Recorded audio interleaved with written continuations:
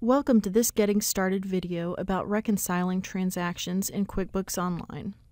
It's a good idea to reconcile your bank and credit card accounts every month to ensure that your QuickBooks account balances match the account balances from your bank or credit card accounts.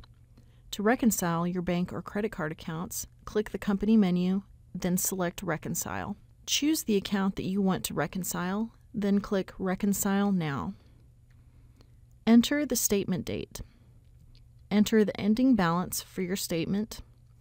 QuickBooks uses this balance to make sure that QuickBooks accounts match exactly. Click OK.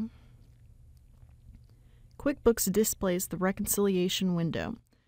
The left-hand side includes all of your charges and cash advances, and the right-hand column includes all of your payments and credits.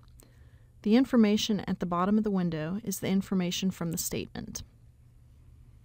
Using your bank statement, you'll select each transaction that appears on your statement and appears in QuickBooks.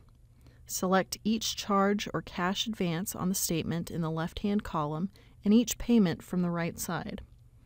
Not every transaction will be selected, only the transactions that have cleared the bank. Once you get the difference to zero, you know that your bank statement ending balance matches the cleared balance in QuickBooks. That is all that is required to reconcile your accounts in QuickBooks.